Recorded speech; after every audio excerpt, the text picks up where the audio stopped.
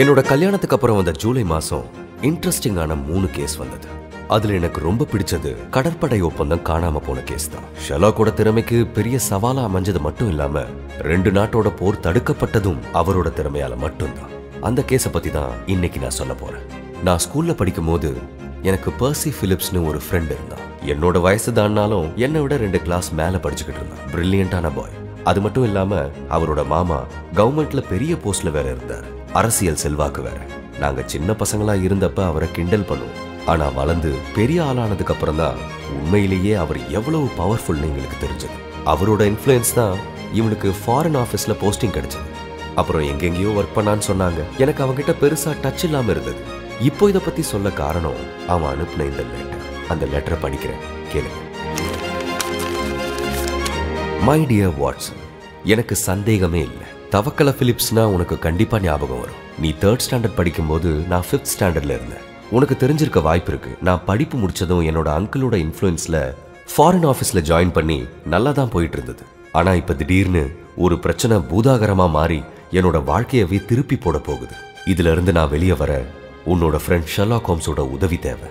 அந்த பிரச்சனையை பத்தி என்னால இந்த கடிதத்துல எழுத முடியாது. நான் நேர்ல சொல்றேன். நான் 9 வாரம் பிரெயின் ஃபீவர் வந்து படுத்த படுக்கையா கிடந்தேன். இந்த வாரம் தான் கொஞ்சம் சரியாச்சு. உன்னால உன் ஃப்ரெண்ட் ஷெர்லாக் ஹோம்ஸை கூட்டிக்கிட்டு இங்க வந்து என்ன பார்க்க முடியுமா?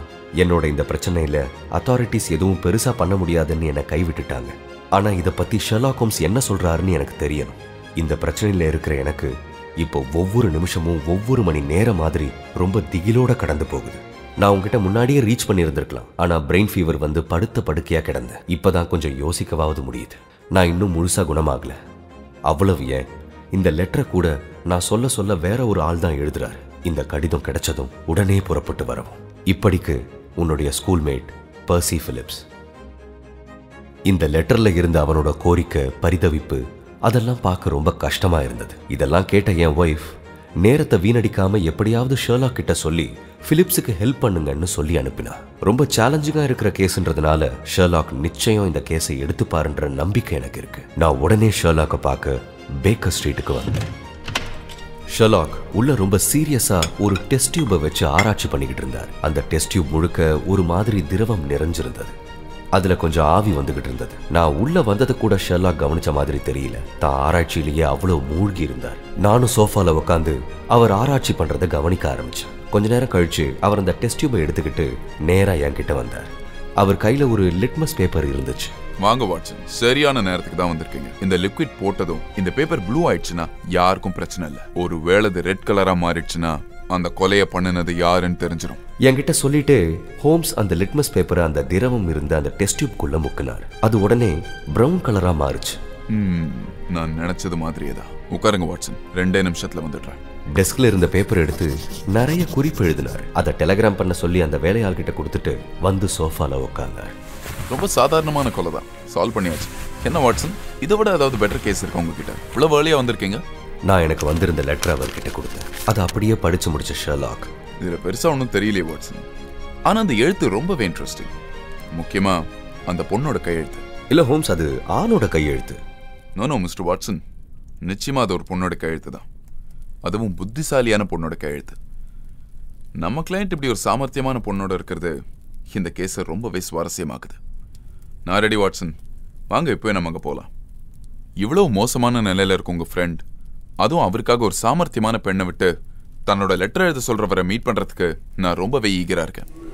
கிளம்புங்க வாட்சன்.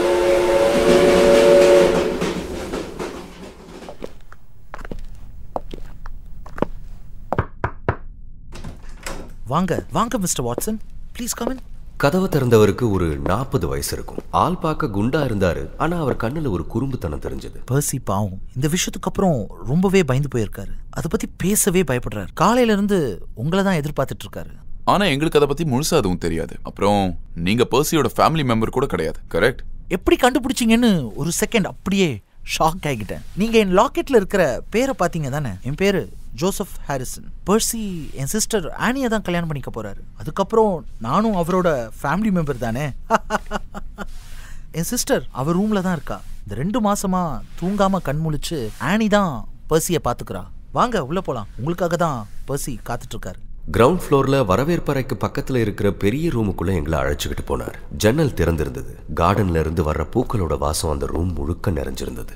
அந்த ரூம்ல ஜன்னல் கிட்ட ஒரு பெட் இருந்தது. அதுல வெளரி வெளுத்து ஒருத்தர் உட்கார்ந்து இருந்தார். அவர் பக்கத்துல ஒரு பொண்ணு உட்கார்ந்து இருந்தது. அவ எங்களை பார்த்ததும், வாங்க வாங்க வாட்சன், எப்படி எப்படி இருக்கீங்க? மீசை வச்சதும் அடையாளமே தெரியல. இதுதான் உங்களோட ஃபேமஸ் ஃப்ரெண்ட் ஷெர்லாக் ஹோம்ஸுங்களா? வாங்க வாங்க உட்காருங்க.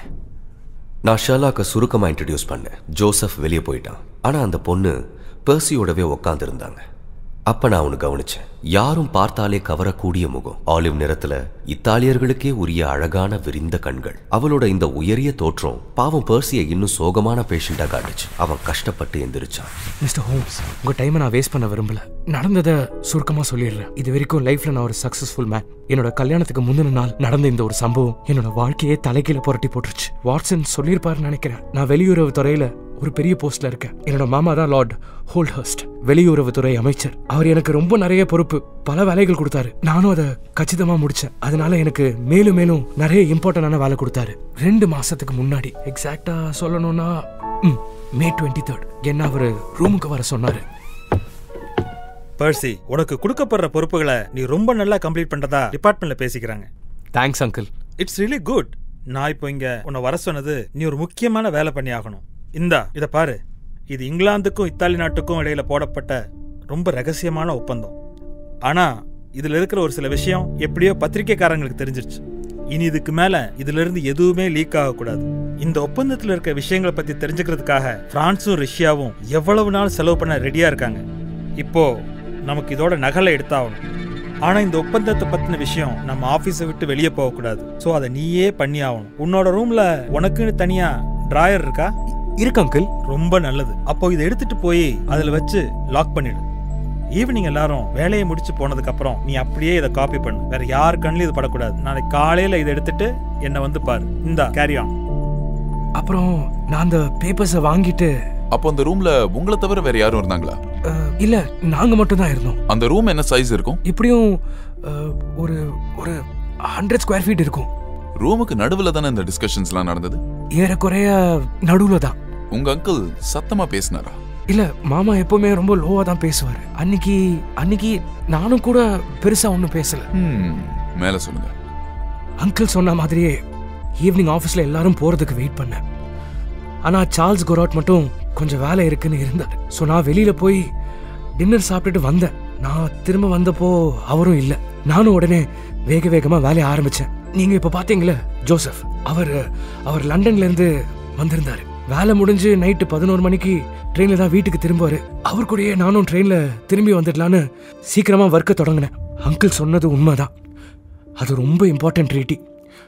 சுருக்கமா சொல்ல போனா, மெடிட்டரேனியன் கடல்லையும் இட்டாலி மேலேயும் பிரான்ஸோட ஆதிக்கம் அதிகமானா பிரிட்டன் வல்லரசு அதை எப்படி சமாளிக்கிறதுன்னு பிரிட்டனும் பிரான்ஸும் போட்டிருக்கிற ரகசிய ஒப்பந்தம். எல்லா கடற்படையை சார்ந்த பெரிய ஆபீசர்ஸ் அதுல கையெழுத்து போட்டிருக்காங்க. நான் அதை படிச்சு பார்த்த உடனே காப்பி பண்ண ஆரம்பிச்சிட்டேன். அது எல்லாம் பிரெஞ்சுல எழுதியிருந்தாங்க. செப்பரேட்டா 26 ஆர்டிகல்ஸ். நைட் ஒரு 9 மணி இருக்கும். அது வரைக்கும் 9 ஆர்டிகல் தான் எழுதி முடிச்சிருந்தேன். நல்லா டின்னர் சாப்பிட்டதுனால எனக்கு பயங்கர தூக்கம் வந்துச்சு. சரி, ஒரு காஃபி சாப்பிட்டா ஃப்ரெஷ்ஷா இருக்கும்னு தோணுச்சு. எங்க ஆஃபீஸ் பேஸ்மெண்ட்ல இப்படி ஓவர் டைம் பார்க்குறவங்களுக்காக ஒரு கேன்டீன் இருக்கும்.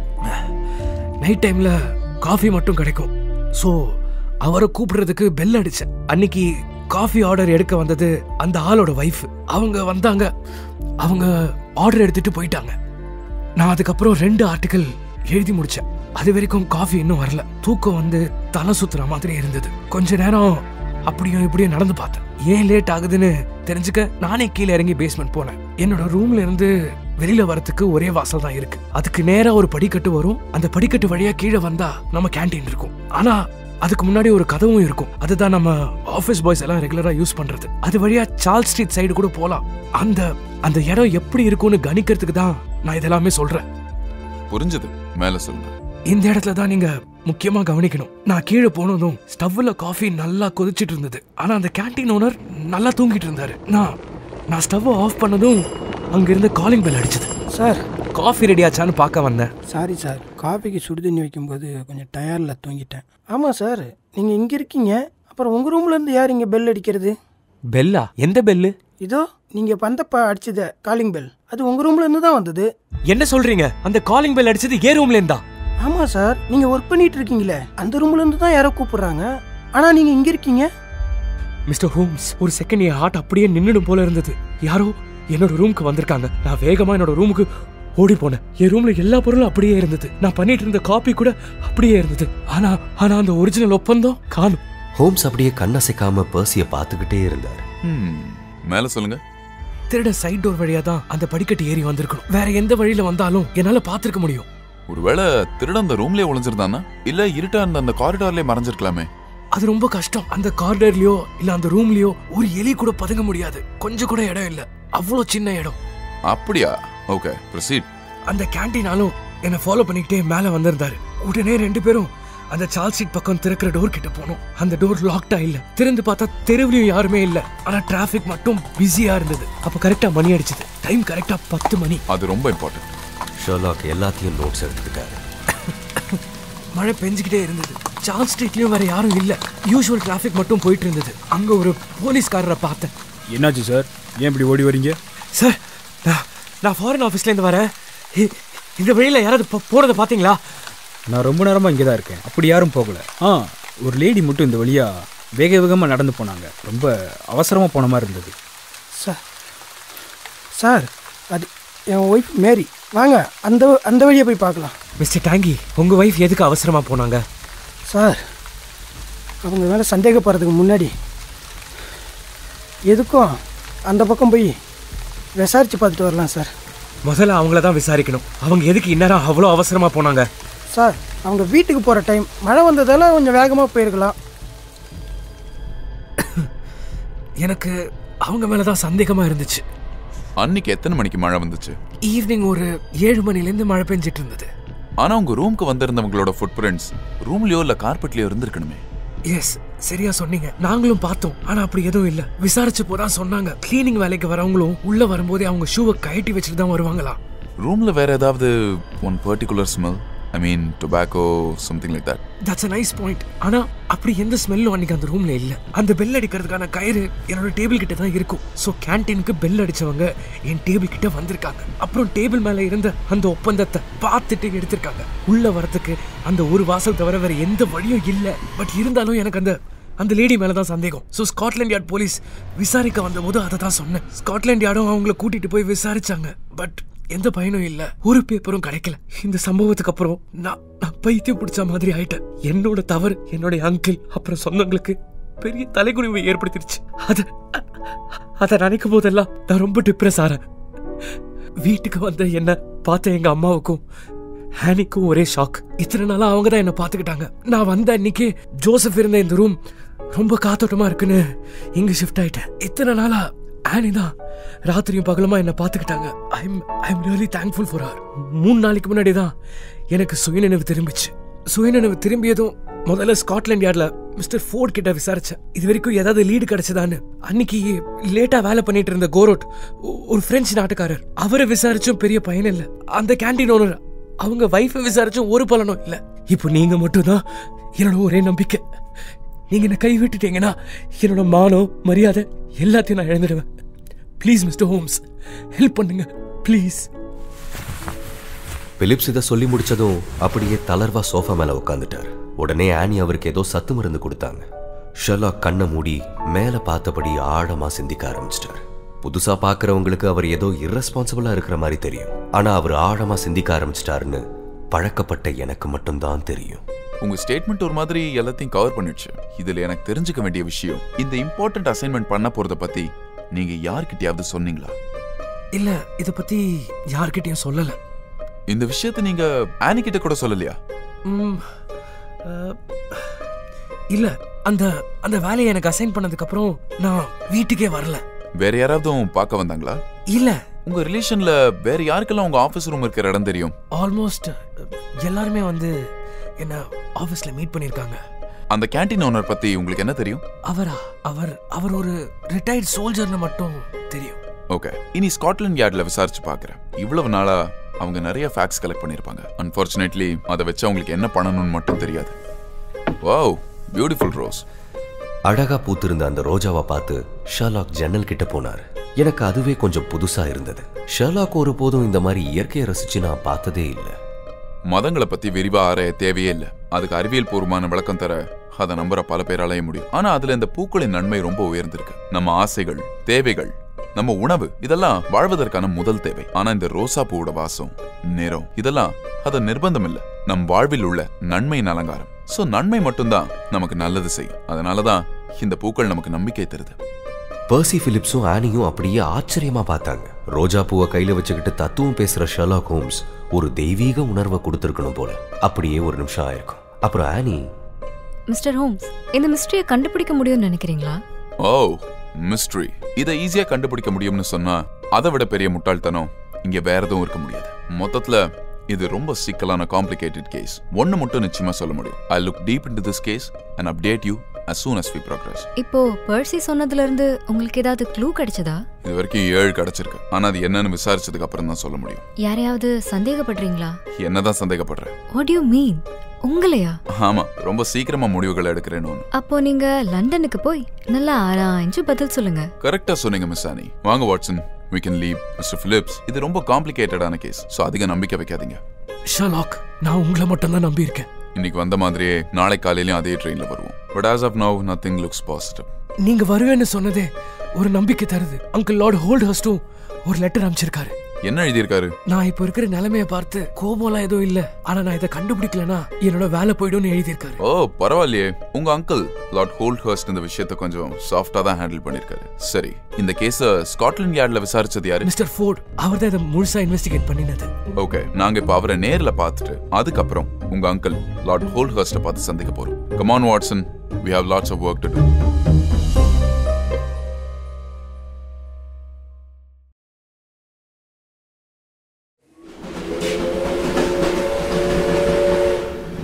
ஜோசப் ஹாரிசன் எங்களை ரயில்வே ஸ்டேஷன் வர கொண்டு வந்து விட்டார்.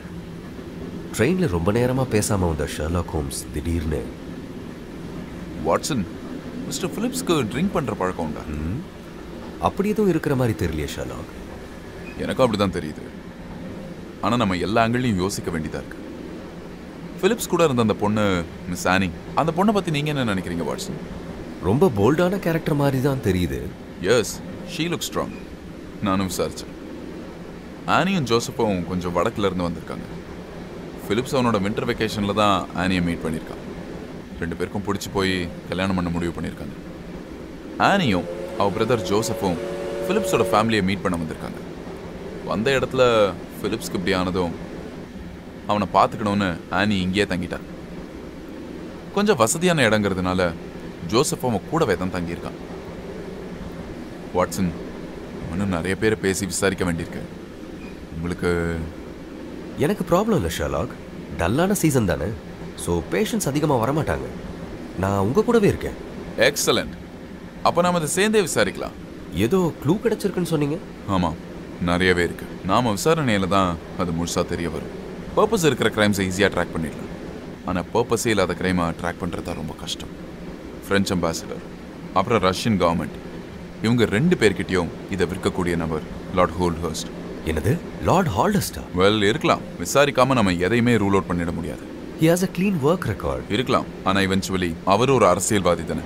எதுக்கும் இப்ப நாம அவரை சந்திக்கும் போது இன்னும் கிளியர் ஆயிடும். நான் ஏற்கனவே ஸ்டேஷன்ல இருந்து என்னோட சோர்ஸ்க்கு டெலிகிராம் அனுப்பிச்சிட்டேன். அப்புறம் அங்கிருந்தே May 23 அன்னைக்கு நைட் 9:45 ஃபாரின் ஆஃபீஸ்ல யாராவது டிராப் பண்ணியிருந்தா அதை பத்தி டீடைல்ஸ் கொடுக்கறவங்களுக்கு 10 பவுண்ட் சன்மானம் தரப்படும்னு நியூஸ் பேப்பர்ல ஆட் கொடுத்துருக்கேன். என்னது, அந்த திருடன் நிச்சயமா டாக்ஸில தான் வந்திருப்பான்னு நினைக்கிறீங்களா? இல்லாட்டி நஷ்டம் இல்லையே. ஒருவேளை பிலிப்ஸ் சொன்ன மாதிரி அந்த ஆஃபீஸ்லயும் ஒளியறதுக்கு இடம் இல்லை, வந்தவன் சைட் கதவு வழியா தான் வந்திருக்கணும் அப்படின்னா அவன் டாக்ஸில வரதுக்கான சான்சஸ் ரொம்பவே அதிகம். ஏன்னா அன்னைக்கு 7 மணில இருந்தே நல்ல மழை பெஞ்சுக்கிட்டு இருந்துச்சு. கார்பெட்டும் அழுக்காவல. யாரும் வந்து போனதுக்கு கால் தடமோ ஷூ தடமோ பதியலங்கிற போது வந்தவன் ஏதாவது கேப்ல வந்திருக்க சான்ஸ் ரொம்ப அதிகம் இல்லையா?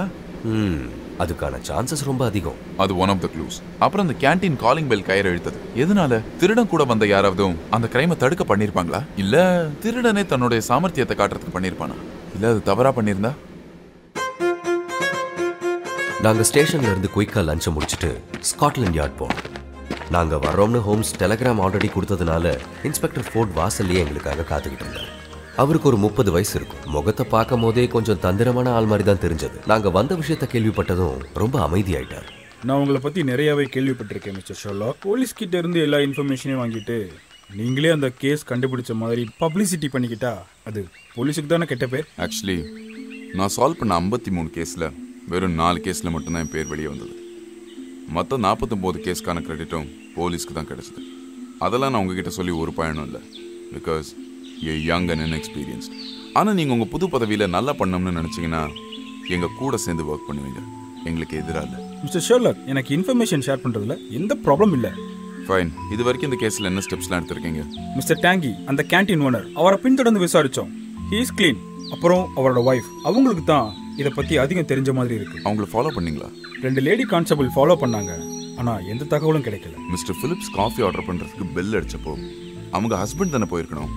எதுக்காக இவங்க போனாங்க? அவங்க ஹஸ்பண்ட் ரொம்ப டயர்டாக இருந்ததுனால இவங்க போனதா சொன்னாங்க. அதை நாம நம்பலாம். ஏன்னா பிலிப்ஸ் வரும்போது அவர் தூங்கிட்டு தான் இருந்தார். ஆனால் அன்னைக்கு வேகமாக நடந்து போனதை டிராஃபிக் கான்ஸ்டபிள் பார்த்துருக்காரு.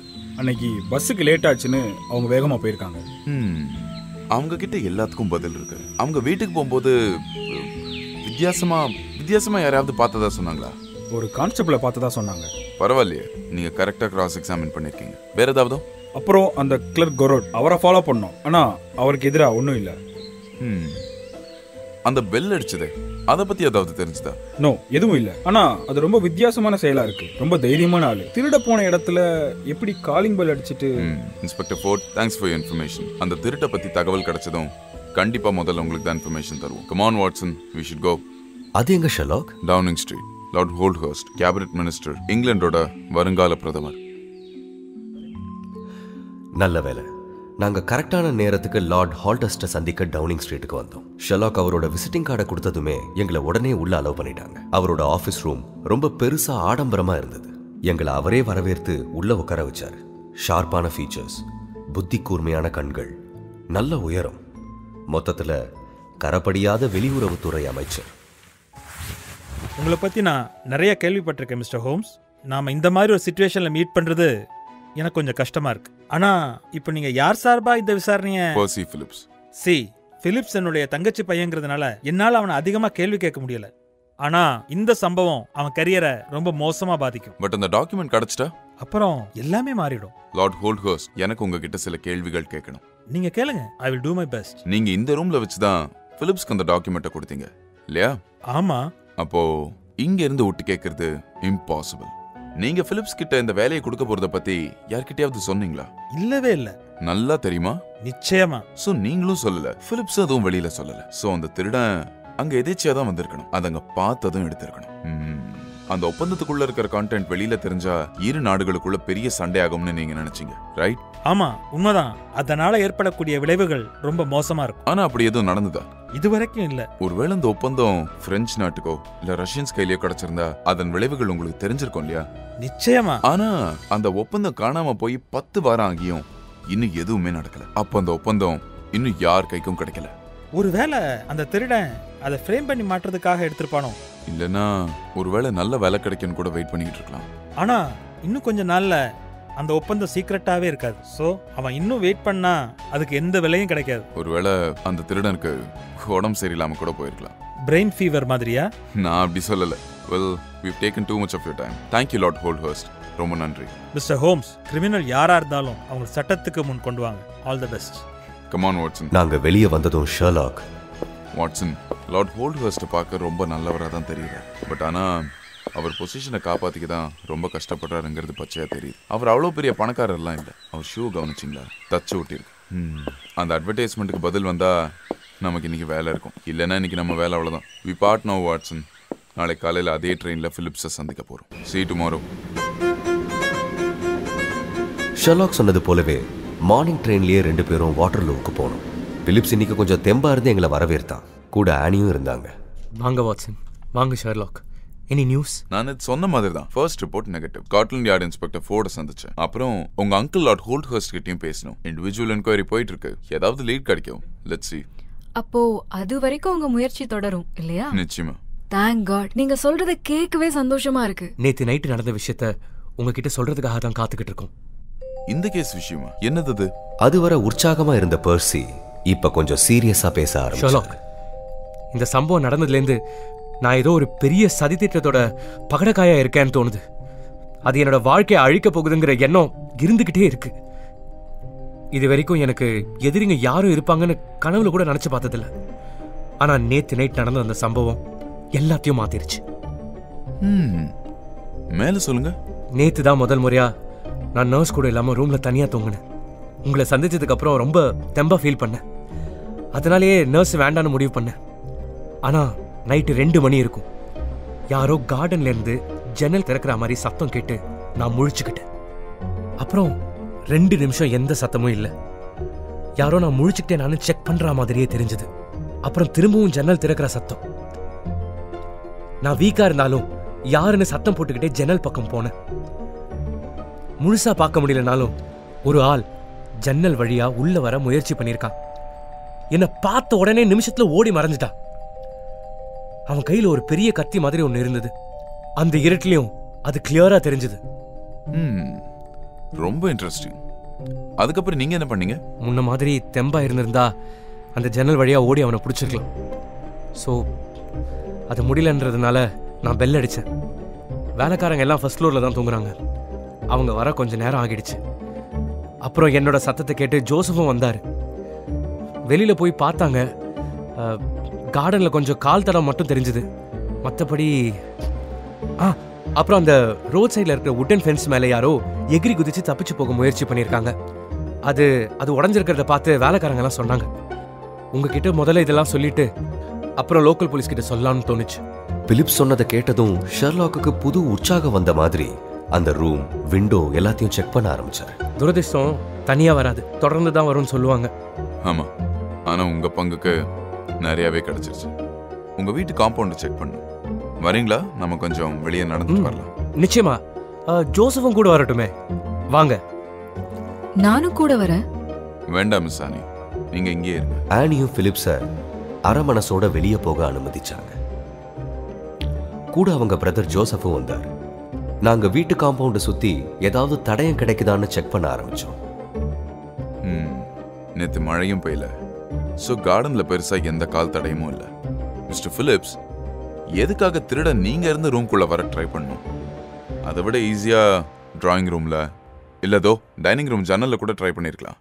வெள்ளி, தங்கம்னு நிறைய விலை மதிப்பில்லாத பொருள்லாம் கிடைச்சிருக்குமே.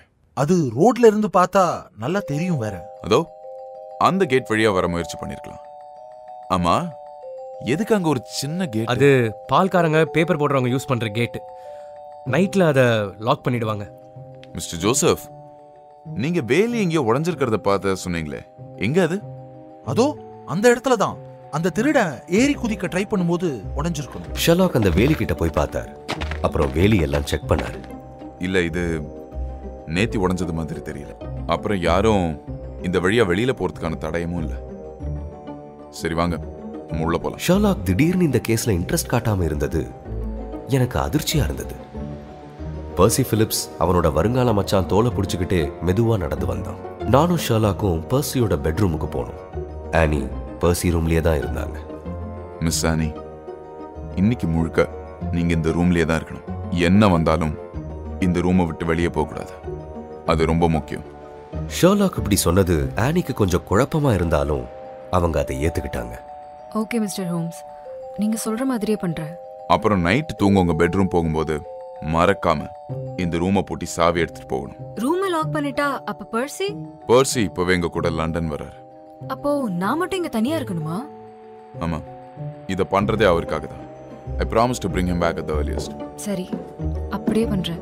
நாங்க பேசிக்கிட்டு இருக்கும்போதே ஜோசஃபும் பர்சியும் மெதுவா ரூமுக்குள்ள வந்தாங்க. ஆனி, உள்ளேயே ஏன் உட்கார்ந்திருக்க?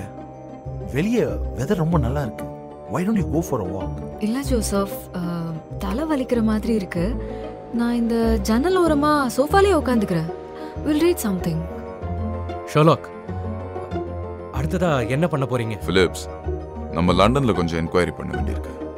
சோ அதுக்காக நீங்க இப்பவே கூட லண்டன் வரீங்க. இப்பவே வா? ஆமா, இன்னும் 1 hourல.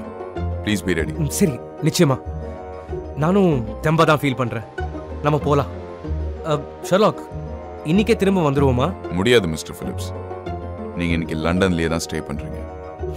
ஓகே, அப்போ நேத்து வந்த ஃப்ரெண்டு இன்னைக்கும் கத்தியோட வந்தா நான் அவங்க கூட சேஃபா லண்டன்ல இருப்பேன். உதவிக்கு ஜோசஃபையும் கூட்டிட்டு வரவா? அது தேவை இருக்காது. உங்க ஃப்ரெண்ட் வாட்சன் தான் கூட இருப்பாரு. அவர் பிராக்டிசிங் டாக்டர் வேற. அவர் உங்களை நல்லா கவனிச்சுப்பாரு. ஷெர்லாக் ஏன் இப்படி பண்றாருன்னு எனக்கு ஒண்ணுமே புரியல. ஆனியும் ஷெர்லாக் சொன்னது மாதிரியே அந்த ரூமை விட்டு வெளியவும் போல. பர்சியை கூட்டிட்டு லண்டன் போறதும் அவனை ஆனி கிட்ட இருந்து பிரிச்சு வைக்கிறத தவிர அதுல பெரிய நோக்கம் எதுவும் இருக்கிற மாதிரியும் தெரியல. ஷெர்லாக் இன்னும் நிறைய சர்ப்ரைஸ் வச்சிருந்தாரு. ரயில்வே ஸ்டேஷனுக்கு போனதுக்கு அப்புறம், வாட்சன், பிலிப்ஸை நல்லா பார்த்துக்கோங்க. எனக்கு இங்கே இன்னும் முடிக்க வேண்டிய வேலை நிறையா இருக்கு. லண்டன் போனதும் பிலிப்ஸ் இன்னைக்கு பேக்கர் ஸ்ட்ரீட்லேயே தங்கட்டும். நாளை காலையில் பிரேக்ஃபாஸ்ட்டில் நான் உங்கள் 2 பேரையும் சந்திக்கிறேன். ஷெர்லாக் பேச பேச ட்ரெயின் கிளம்பிடுச்சு. அப்போ லண்டன்ல இருக்கிற வேலை? Good morning. Good morning. Good morning Watson. என்ன வாட்சன், ஷெர்லாக் இன்னும் வரல? வந்துருவாரு. உனக்கு அவர் மேல அபார நம்பிக்கை இல்ல? நான் அவரை பல கேஸ்ல பார்த்திருக்கேன். ஆனா இந்த மாதிரி ஒரு இம்பார்ட்டன்ட் கேஸ், எந்த தடயமும் பெருசா இல்லாத ஒரு யூரோப்ல இருக்கிற பல நாடுகளுக்கு ஹெல்ப் பண்ணியிருக்காரு. இதை விட கம்மி க்ளூஸை வச்சே அவர் பல வழக்குகளை சால்வ் பண்ணியிருக்காரு. இந்த விஷயத்தை பத்தி என்ன சொன்னாரு? சால்வ் பண்ணிடுவாரா? எதுவும் சொல்லல. எதுவும் சொல்லலையா? அப்போ அது ஒரு கெட்ட சகுனமாச்சே. அதுக்கு மாறா எப்பவர் எதையும் சொல்லாம கொஞ்சம் விசித்திரமா பிஹேவ் பண்றாரோ அப்ப எல்லாம் ஏதாவது ஒரு க்ளூவை வச்சு கண்டுபிடிச்சிருவாருன்னு அர்த்தம்.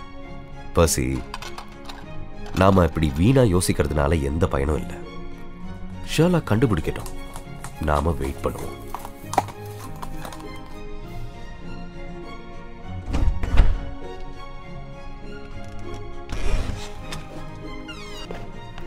நான் சொல்லிக்கிட்டு இருக்கும் போதே கீழே வீட்டு வாசல்ல ஒரு குதிரை வண்டி வந்து நின்னது. ஷெர்லாக் அதுல இருந்து இறங்கினார். கையில ஒரு பெரிய கட்டு. கீழே இருந்து உள்ள வந்தவர் மேல வர கொஞ்சம் நேரமாச்சு. ஏதோ அடிபட்டு வர மாதிரியே தெரியுது. ஆமா, அப்படிதான் தெரியுது. ஒருவேளை இந்த கேஸுக்கான க்ளூ லண்டன்ல தான் இருந்தது போல. நான் ரொம்ப நம்பிக்கையா இருந்தேன். ஆனா இவர் இப்படி பார்க்கும்போது. Good morning Sherlock. கையில் என்னாச்சு? எப்படி அடிபடுச்சு? Good morning mister Bercy. உங்கள் கேஸ் இருக்கே, நான் பார்த்ததுலே ரொம்ப கஷ்டமான கேஸு தான். வாட்சன், நம்ம கொடுத்த அட்வர்டைஸ்மெண்ட்டுக்கு பதில் எதுவும் வரல. எல்லா டைமும் நம்ம நினச்சது நடக்குமான்னு. எப்பா செம்ம பசி. வாங்க பிலிப்ஸ், பிரேக்ஃபாஸ்ட் சாப்பிட்டே பேசலாம். நாங்கள் 3 பேரும் பிரேக்ஃபாஸ்ட் டேபிளில் உட்காந்தோம். ஷெர்லாக் எப்பவும் போலவே கையில் அடிபட்டது ஒரு பொருட்டே இல்லாத மாதிரி ரொம்ப அசால்ட்டாக உட்கார்ந்தார். எனக்கு அந்த கட்டுக்கான காரணத்தை தெரிஞ்சுக்க ரொம்ப ஆவலாக இருந்தது. ஆனால் பிலிப்ஸ் மட்டும் ரொம்ப வருத்தமாக உட்கார்ந்துருந்தார். மிஸ்ஸஸ் ஹட்சன் எங்கள் 3 பேருக்கும் பிரேக்ஃபாஸ்ட்டை பிளேட்டில் மூடி போட்டு கவர் பண்ணி கொண்டு வந்து வச்சாங்க. Thank you Mrs Hatsun. வாவ், உங்கள் பிரேக்ஃபாஸ்ட்டோட வாசம் மூக்க தொலைக்குது. சொல்லிக்கிட்டே அந்த மூடியை திறந்ததும் சிக்கன் கறி வாசம் அந்த ரூம் ஃபுல்லாக பரவுச்சு. மிஸ்ஸஸ் ஹட்சனோட பிரேக்ஃபாஸ்ட் எப்பவுமே சூழ்நிலைக்கு தகுந்த மாதிரி இருக்கும். உங்களுக்கு என்னது வாட்சன்? முட்டை ரோஸ்ட். பிலிப்ஸ், உங்க பிளேட்டு திறந்து என்ன இருக்குன்னு தான் பாருங்களேன். இல்லைன்னா கோழிக்கறி எக் ரோஸ்ட்டும் ஷேர் பண்ணிக்கலாம். திறங்க. எனக்கு பசி இல்லைங்க, எனக்கு எதுவும் வேண்டாம். கம் ஆன் பிலிப்ஸ், உங்களுக்கு என்ன டிஷ் கொண்டு வந்திருக்காங்கன்னு ஓப்பன் தான் பண்ணி ட்ரை பண்ணி பாருங்களேன். பிலிப்ஸ் வேண்டா வெறுப்பா அவருக்கு முன்னாடி இருந்த பிளேட்டோட மூடியை திறந்தார். உள்ள ஒரு ப்ளூ கிரே பேப்பர் ரோல் இருந்தது. முதல்ல பர்சிக்கு ஒண்ணுமே புரியல. உள்ள இருக்கிற ஒப்பந்தத்தை பார்த்து அப்படியே ஸ்தம்பிச்சு போயிட்டாரு. அப்புறம் அந்த ஒப்பந்த பத்திரத்தை எடுத்து கட்டி பிடிச்சு டான்ஸ் ஆட ஆரம்பிச்சிட்டாரு. சந்தோஷம் உச்சியை தொட்டதும் கொஞ்ச நேரத்திலேயே டயர்ட் ஆகி அப்படியே உட்காந்துட்டார். சாரி உங்களுக்கு இப்படி ஒரு சர்ப்ரைஸ் கொடுத்ததுக்கு. ஆனா வாட்சனுக்கு தெரியும் இப்படி சின்ன சின்ன டிராமா எனக்கு ரொம்ப பிடிக்கும்னு. சந்தோஷத்துல பர்சி அப்படியே ஷெர்லாக்கோட கையை பிடிச்சு முத்தம் கொடுத்தார். காட் பிளஸ் யூ ஹோம்ஸ், என்ன காப்பாத்திட்டீங்க. எனக்கு அது ரொம்ப பெரிய பரீட்சை. ஜெயிச்சே ஆகணுங்கிற சவால். கேக்குறேன்னு தப்பா எடுத்துக்காதீங்க. இது இது எப்படி கிடைச்சது ஷெர்லாக்? சொல்றேன் ஆர்டர்ல சொல்றேன். முதல்ல நான் என்ன பண்ணேன்னு, அப்புறம் எப்படி நடந்ததுன்னு. ஷெர்லாக் காஃபியை ஒரு சிப் எடுத்துட்டு அவர் பைப்பை பத்த வச்சார். அப்படியே சோஃபால சாஞ்சு உட்கார்ந்தார். ஓகே, நடந்த எல்லாத்தையும் விவரமா சொல்றேன். நான் உங்களை லண்டனுக்கு அனுப்புனதுக்கு அப்புறம் உங்க ஊரை நடந்தே போய் சுத்தி பார்க்க ஆரம்பிச்சேன். கொஞ்சம் இருட்டு வர ஆரம்பிச்சதும் ஒரு கெஃபேல டின்னர் முடிச்சுட்டு 2 பிரெட் சாண்ட்விச் வாங்கிட்டு நேர பிலிப்ஸ் வீட்டுக்கு பக்கத்துல இருக்கிற ரோடுக்கு போனேன். அது காலியா தான் இருந்தது. யார் கண்ணிலையும் பட மாட்டேன்னு தெரிஞ்சதும் அப்படியே செவரேறி குதிச்சு. Side gate திறந்திருக்குமே. இருக்கலாம், ஆனா சுவரேறி குதிக்கிறது எனக்கு ரொம்ப பிடிக்கும். உங்க வீட்டுல யாரும் என்ன பார்க்கல. அங்க அடர்ந்து இருந்த பைன் மரத்துக்கு பின்னாடி உங்க ரூம் ஜன்னல் தெரியற மாதிரி உட்காந்து கவனிக்க ஆரம்பிச்சேன்.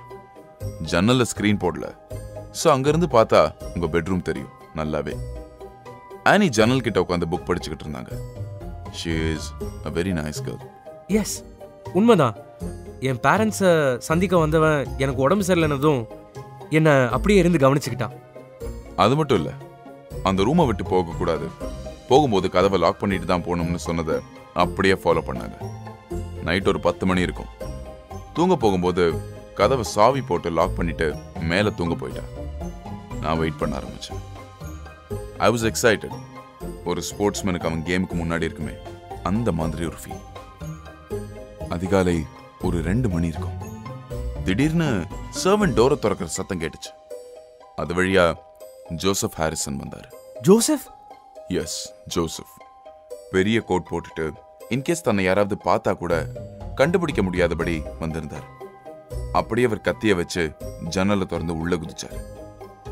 உள்ள இருந்த மெழுகுவத்தி எடுத்துக்கிட்டு ரூமோட மூலையில கார்பெட் எடுத்தாரு. அதுக்கு கீழே பிளம்பர் ஒர்க் பண்றதுக்காக போடப்பட்ட ஒரு உடன் ஸ்கொயர் இருந்துச்சு. அதை தூக்கி அதுக்குள்ள அவர் ஒளிச்சு வச்சிருந்த இந்த ஒப்பந்தத்தை எடுத்தார். அவர் எடுத்துட்டு ஜன்னல் வழியா குதிக்கும் போது நான் அங்க அவருக்காக வெயிட் பண்ணிட்டு இருந்தேன். என்னை பார்த்த வேகத்துல மிருகத்தனமா என்ன தாக்குனார். அப்பதான் என் இடது கையில வெட்டுப்பட்டுச்சு. ஆனா கடைசியில நான் அவரை தாக்கி அந்த ஒப்பந்தத்தை கொடுத்தா அப்படியே விட்டுருவேன்னு சொன்னேன். அவரும் உடனே கொடுத்துட்டார். எதுக்கு அவனை வெட்டீங்க? அவன் ஒரு துரோகி. மிஸ்டர் பிலிப்ஸ், அந்த ஒப்பந்தத்தை கண்டுபிடிக்கிறதா என்னோட வேலை. அவனை பிடிக்கிறது இல்லை. நான் வெளியே வந்ததும் இன்ஸ்பெக்டர் ஃபோர்ப்ஸ்க்கு டெலிகிராம் கொடுத்துட்டேன். அவர் வேணா அவனை போய் பிடிக்கட்டும். ஜோசப்பை பிடிக்காம இருக்கிறது தான் உங்களுக்கும் உங்க அங்கிள் லார்ட் ஹோல்ட்ஹர்ஸ்டுக்கும் நல்லது. கோர்ட்டு கேஸ்ன்னு எதுக்காக போகாம இருந்தா நல்லது தானே? என்ன சொல்றீங்க? இவ்வளவு நாளா அந்த பேப்பர்ஸ் என்னோட ரூம்லயே தான் இருந்ததா? ஆமா. அப்புறம் ஜோசப், அவன் தானே அந்த திருடன்? ஜோசப் நீங்க நினைக்கிற மாதிரி இல்ல. ஷேர் மார்க்கெட்ல நிறைய பைசா இழந்தவர். நிறைய கடன் இருக்கு.